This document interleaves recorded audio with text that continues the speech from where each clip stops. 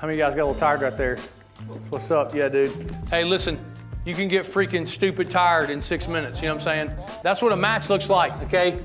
One thing I noticed as you went on, as you got more tired, those standards started to slip. I want you guys to understand that because your wrestling looks that way too. Don't get sloppy as you get tired, okay? You got to learn to hold a strict standard on that. And I would rather learn that lesson in these movements than I had with your wrestling. You can't be willing to accept bad technique when you're wrestling. It's too valuable. We got to get that right, you know what I'm saying? You would never go to the plate and swing with the opposite end of the bat.